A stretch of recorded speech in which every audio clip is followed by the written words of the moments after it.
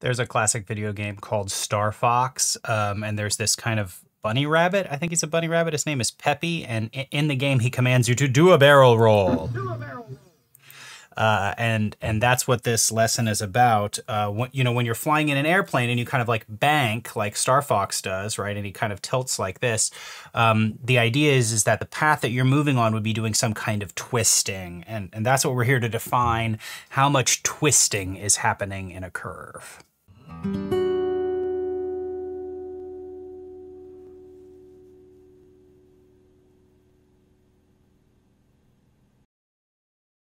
Done my best to draw this biplane. And here we go. We're going to use the letter tau, the Greek letter tau. It kind of looks like a letter T, except usually we use T for time, so I can't use T for torsion, so I'm going to use tau. And here, so this airplane is flying in this direction, so there's the unit tangent vector, and then the unit binormal vector is going to come right up out of the top of the page. And now, because this airplane has kind of twisted along its path, now the unit binormal vector has changed. So just right off the bat from the setup, we can tell already that somehow the torsion must be related to how much the binormal vector is changing. So here's the different ways that airplanes can move. The first one is pitch. That's not what we're here to talk about. That's like nosing up and nosing down. The next one is roll. That's when the airplane, its wings go up or down like this. That one, that's what we are here to talk about. That's what torsion is affected by. And the last one is yaw. That's where the airplane just kind of like turns in a different direction, the same way that a car would. And here is an example on CalcPlot 3D. So the purple arrow is the unit tangent vector, that's the direction. The blue arrow is the unit normal vector, that's which way it's curving, it's turning.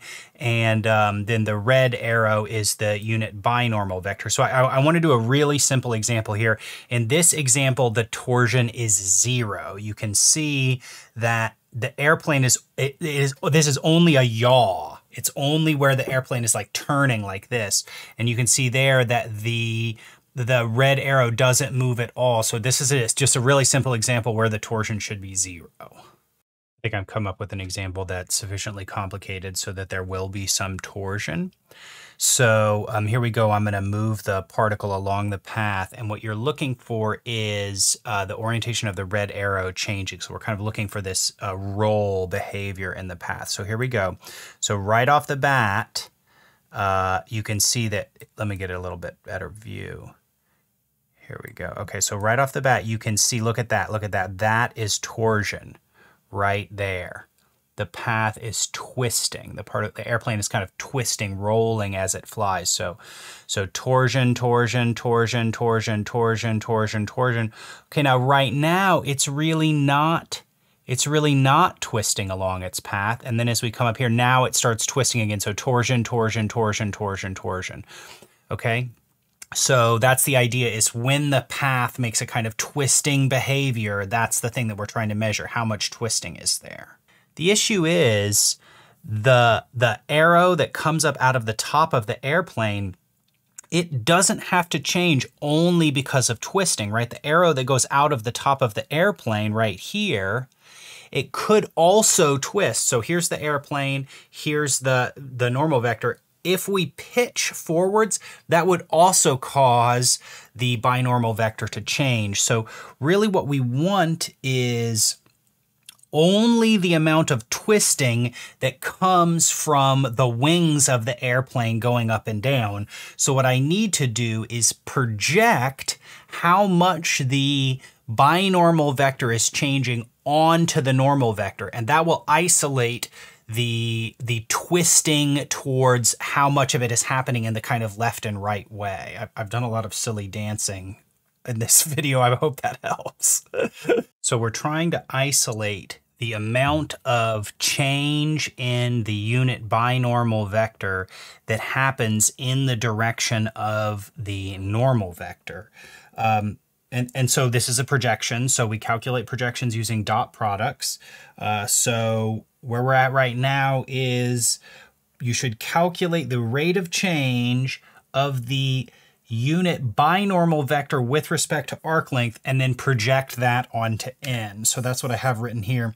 And this is great, except this is a little bit inconsistent with itself, because usually the way that we imagine angles opening is angles open in the counterclockwise direction. So the way that we've cooked up this formula here now doesn't follow that convention. We want angles, we want tau to give us a positive number when we're kind of rolling in the counterclockwise direction. So to compensate for that, we just put this negative in front of it. So the torsion, the concept here is you take some kind of rate of change of the unit binormal vector, you project that onto the normal vector, and then this negative is just there to make it fit with our usual concept of how angles open.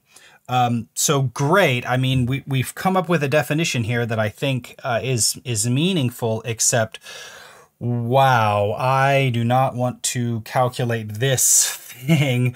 You know, usually binormal vectors are pretty complicated expressions because they result from this like taking derivatives and dividing by magnitudes and then taking cross products. And then, you know, projecting that onto n. There is an easier formula though, so I'm going to present that now. This is the like conceptual way that we understand what torsion is, but let's get a more human formula that we can use to actually calculate the numerical answer. So this is the formula for torsion, a kind of simplified way to do the calculation. I mean, I might make a video in the future about the derivation of this formula. I don't really think that it's going to conceptually help you understand things. There is some content in it, but for now, I just want to focus on the mechanics of how you use this formula. One thing that I will mention about it is that this formula, there's a lot of history in it. And so sometimes you'll see the old notation for derivatives. You'll see dots above it for derivatives. And then also, you know, instead of the second derivative, they'll put 2 dots. That was actually how Isaac Newton wrote it. So, you know, don't be too intimidated by that. Dot notation. Here it is. Basically what you do is you just take the original position function and you start taking derivatives and you put those inside the determinant of a big matrix. And then in the denominator, you have another cross product, the cross product of the velocity and the acceleration. Then you do the magnitude of that and you square it. So you know, none of this is like a hard thing to do. There is just like kind of a lot of steps involved in it. So let me jump in and do an example so we can see how these symbols push around. This is a pretty generic example, but I think that it's good for watching the symbols push around. So I've given us a curve. In our problem, this is x, and this is y, and this is z. And then I'm just going to use this formula here to calculate the torsion. So the first thing that I need to do is calculate a bunch of derivatives. So this is r, so I'm going to start by calculating the derivative of r. So that's also v. And I get 1, 2t, 3t squared. And then r double prime, that's also the acceleration. I got a 0, 2, 6t. And then also I'm going to need these triple prime derivatives down here. So the third derivative, we don't have a name for it. It's called the jerk, but I'm not going to get into that. So 0, 0, 6. So now I basically just need to plug things into this formula and that'll crank out the answer. So you could be asked to calculate the torsion at any time, in which case I would have to use these actual quantities that I worked out, and there would still be variables for t. But we're not asked to. We're only asked to find the torsion at time 1. So what we can do is, as soon as you're done taking the derivatives, now just go ahead and plug in that time. That will greatly simplify things. So I've done that. I'm done taking the derivative. So I plugged in time 1, and I'm going to work out this fraction in separate parts. So I'm just working out the numerator. So I'll just take all the derivatives. I'm just following the formula. Now, so what's going to happen? So I'm going to expand this by minor. So I'm going to cover up the first row and the first column and do this. So this is going to be 2606 times 1 minus, remember it always goes plus minus plus, and then now I have to cover up these, so I get 0606 times 2, and then cover up the last row and the last column, so 0200 times 3. So in this first one here, I'm going to do 2 times 6 is 12, and then this 6 times 0 is going to be 0. So this is just 12 times 1, which is 12. Now, for all the other ones, I'm going to do this 0 times 0, and that 6 times 0, and then this 0 times 0, and that 2 times 0. So I don't want to get too off track here, but I will just mention this fact. If you have this kind of block of zeros in the bottom of a matrix and you're trying to calculate the determinant, you should be able to see that you can get that just by multiplying all of these numbers. That's what I did, right? I did 1 times 2 times 6, and that's what happens right here, and the rest of them all just go away. So that's kind of interesting if you want to explore that on your own. So now I'm doing the denominator. So the denominator is the square of the magnitude of a cross product. So let me just set up that cross product. I need to do the velocity. That's the first derivative. And the acceleration. That's the second derivative. So here's the velocity cross the acceleration. So for v cross a, I got 6, negative 6, 2. So what we need to do is calculate the square of the magnitude of v cross a.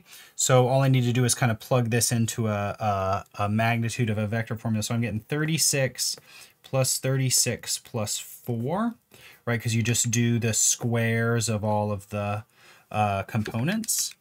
So 40, 50, 60, 70, I'm getting 76 for this denominator. So we've done it. So in the end, tau is equal to 12 over 76. And this reduces to 3 over 19.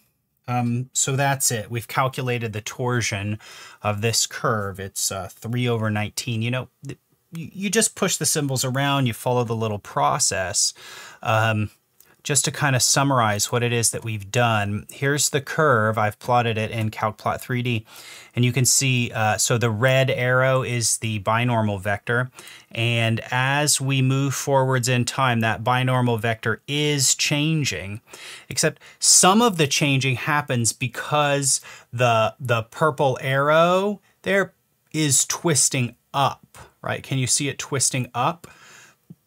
Sorry, the purple arrow is pitching up, but also the curve is also twisting. So what we've done is we've isolated the amount that the red arrow is changing, but only the part of it that comes from twisting, not the part of it that comes from changing the pitch.